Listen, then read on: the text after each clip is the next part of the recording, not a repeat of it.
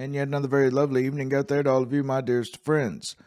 This will be the final video that I'm actually putting out of Ezekiel 44, that in which I actually review. I'm just going to have the audio play for 45 through 48.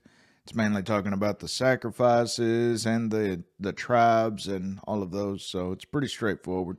But 44 will need just a little bit of commentary, not much actually. It's mostly reading for today's study, but just to answer a few of these questions.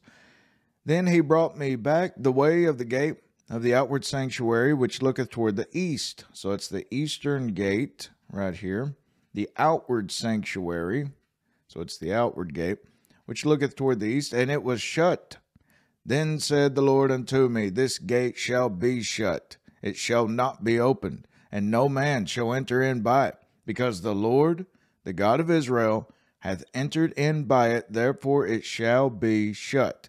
This gate will remain in the millennial reign perpetually shut, because the Lord, now just catch this, because the Lord, the God of Israel, hath entered in by it. That means that Jesus enters in by it, and it is shut. Only he can have access to that gate. The prophet must have noted this as an important difference between the new sanctuary and the old, whether temple or tabernacle, in which the east gate stood always open. That the gate of the new temple was to be closed only on the 6 working days, Ewald mistakenly infers from Ezekiel 46, where he reads after the Septuagint, the outer instead of the inner court. And the reason why I'm giving so much emphasis to the fact that only the Lord passed through this is because of the very next verse.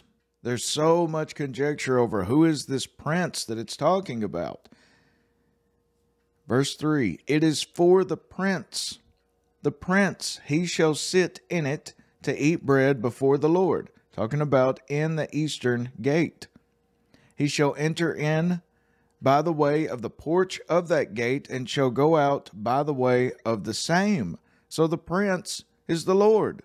Now keep in mind how Ezekiel, he has such a vague notion that God will walk among us in human flesh, as did all of the prophets back then. Even Isaiah, with Emmanuel, meaning God with us, he only had a vague notion. It would be a very bizarre thought for them to think that the Lord God would walk among us. It wouldn't have been bizarre for Abraham, their father Abraham. It would not have been bizarre because Abraham seen him, talked to him, knew everything about him. And Jesus even said that Abraham delighted to see my day and was glad in it. So, yeah, they both kept records that they met one another. But anyway, there are many reasons why people do not believe that this prince is Christ. Most believe that he's David, that David is going to be this prince, and the Lord's going to sit in the Holy of Holies. David's going to sit in the holy place, and just something along those lines. They believe that it'll literally be David. But there are other reasons. From the prince's offering for himself a sin offering, because we're told that the prince, he participates in these sacrifices in Ezekiel 45. From the allusion to his sons, we're told about this prince having sons. And from what is recorded about his behavior in worship, how he worships the Lord, or at least he eats food before the Lord. But none of these statements concerning the prince forbids his identification with Messiah. All of these can be explained with Christ. All of these can. It would just be a very unique and quite bizarre way of thinking about him, unless on the supposition that it was already understood Messiah should be a divine human personage. But before we move forward, I have to give my explanation as to why I still consider Messiah fitting all of these 3 requirements right here. But with our knowledge of today, now we can apply them to back then.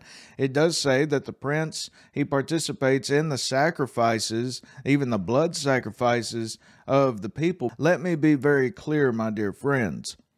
I do not believe that we are going to be partaking in these ceremonies.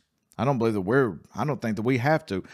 After the Battle of Armageddon, there are going to be survivors left on the earth.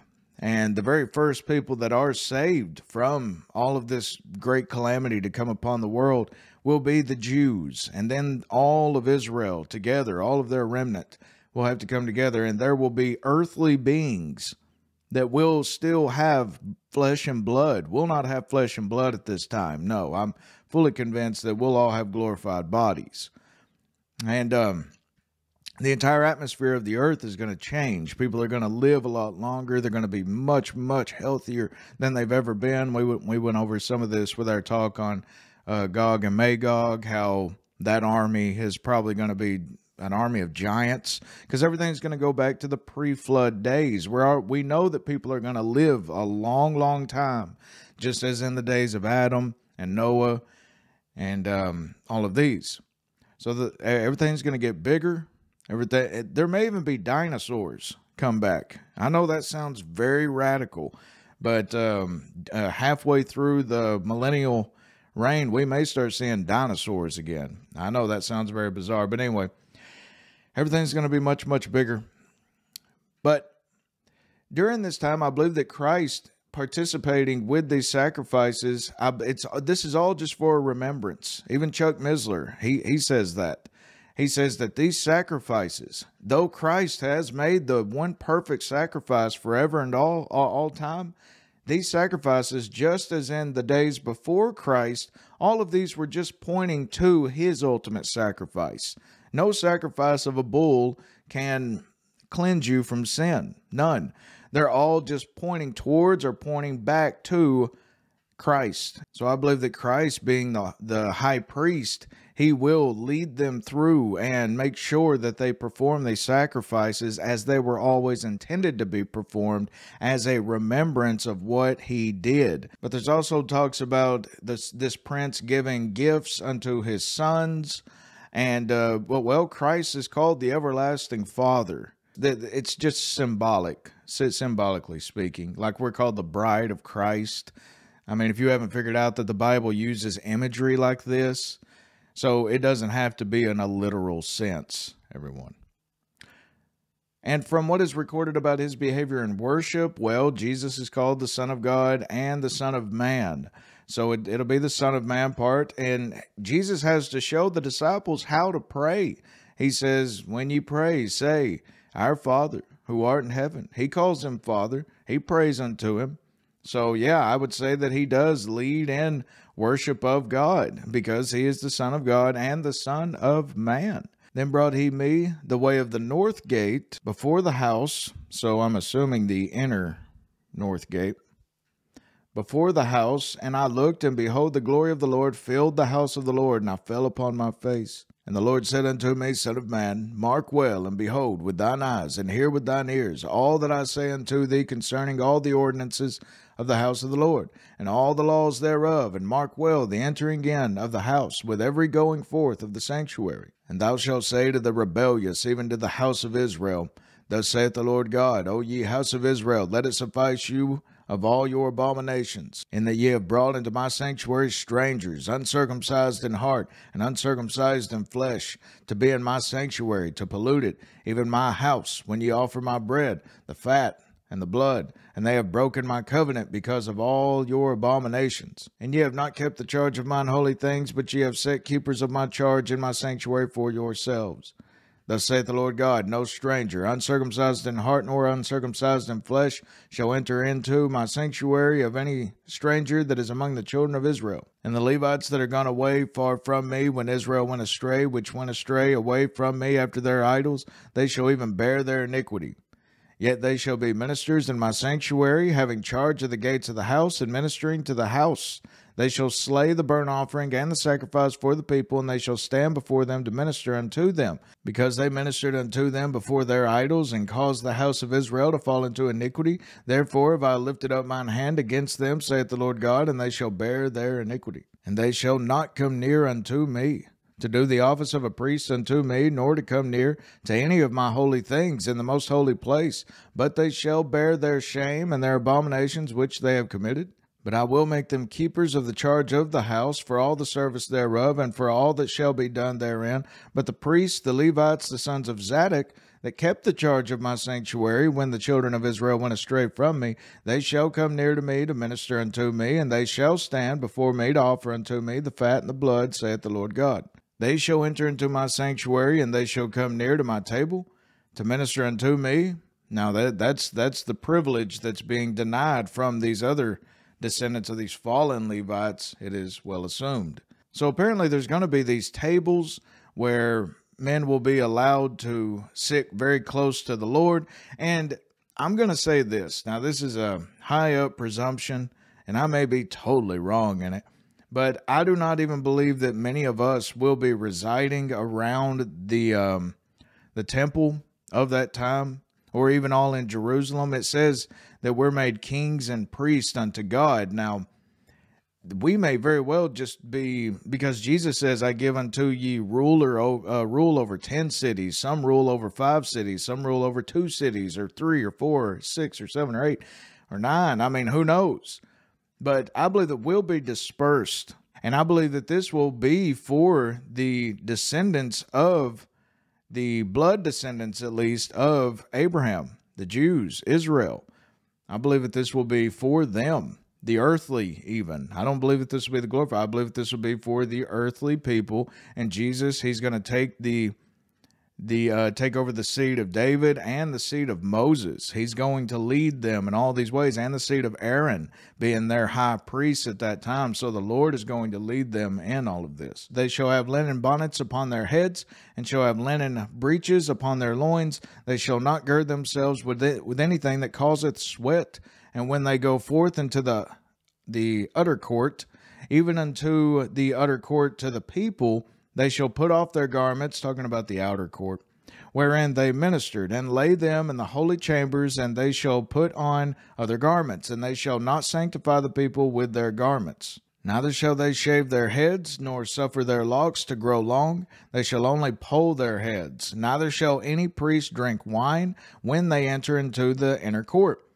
Neither shall they take for their wives a widow, nor her that is put away, but they shall take maidens of the seed of the house of Israel, or a woman or a widow that had a priest before. This is such great proof that all of these ceremonies, all of these priests will only be for the survivors, the earthly folk, after the battle of Armageddon. This is not for us. It is very likely that the sacrifices will only be performed by those still in their earthly bodies. There seems to be no need for the glorified beings of the church to partake in ceremonies of remembrance, whenever the act of Christ will always be in our minds in a glorified state, for he puts his name in our foreheads. How can we forget? But notice also the rules for these priests and marrying, how they're going to be marrying at that time. There's no marriage among us in glorified states, for we are as the angels, neither given in marriage nor marrying. And they shall teach my people the difference between the holy and profane, and cause them to discern between the unclean and the clean, talking about these priests.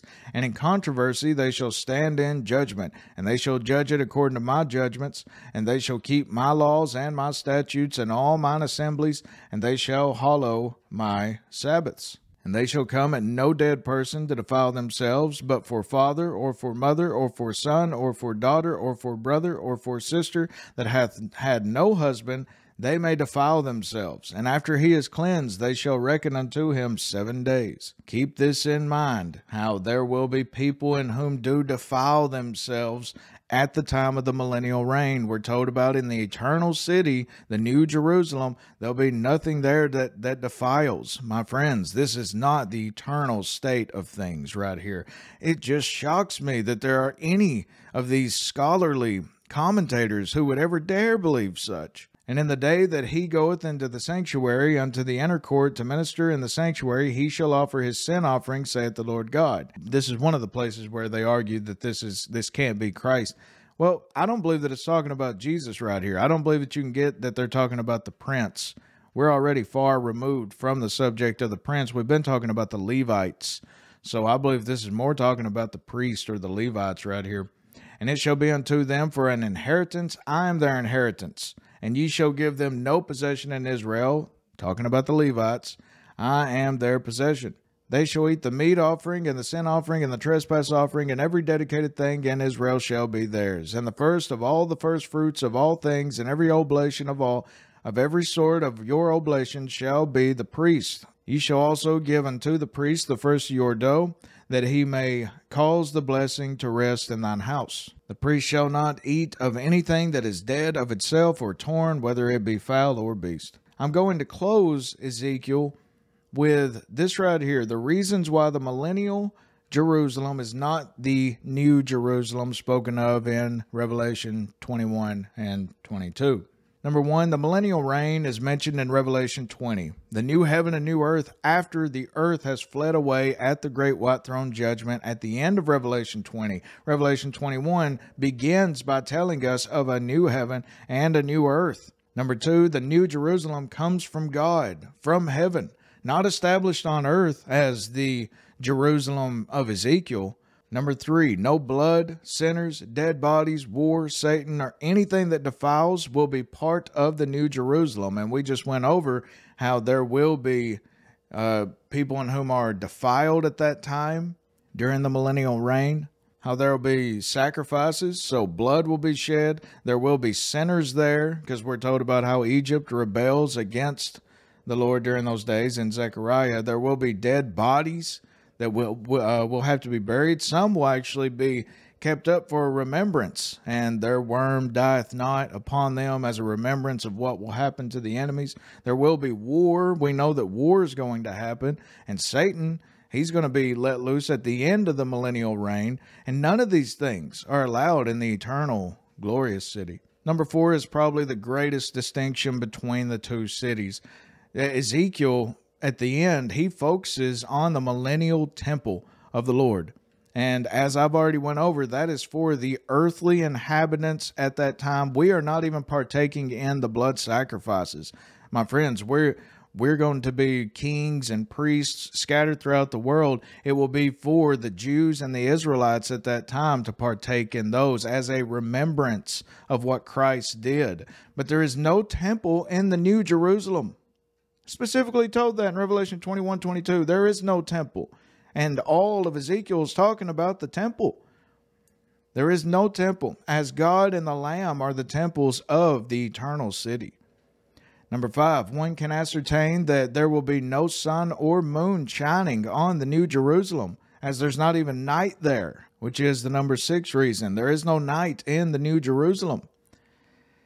Number seven, there is no mention of the great walls, pearly gates, or any of the outstanding dimensions outlining the eternal city of Revelation in Ezekiel's descriptions. One thing that you have to keep in mind when reading the Old Testament, and I've been fixated on the Old Testament, especially the major prophets as of the last few months, and I have learned that the Bible is a constant revealing throughout. Constant revealing. There are so many things kept from these Old Testament prophets that were revealed unto through Jesus. And then Paul wrote about, and then Peter and James and John specifically in the book of Revelation. But the Bible is a constant revealing throughout. The Old Testament prophets were only given knowledge of the millennial kingdom for the vast most part, as it concerned their kinsmen, the Israelites and the Jews. It would not be until their rejection of Israel's king, until they rejected Jesus, that the greater revelations concerning the whole world would then be revealed by the apostles of Christ, which go beyond the 1,000-year reign into eternity, because it talks of the whole world and the fate of the whole world, not just of Israel. Do not mistake this millennial reign for the eternal city, my dear friends. That is all that I'd like to say on this. And as I said, I thank you all for joining me in the book of Ezekiel. It is a fascinating work, is it not? And this will complete our studies on the major prophets. We're going to be getting into Paul's writings, just a few of them here and there. Philippians will probably be the first one. I believe that's my favorite writing of Paul's, at least at this very moment. But I do thank you all for joining me. And enjoy the remainder of this audio. God of peace be with you. Amen.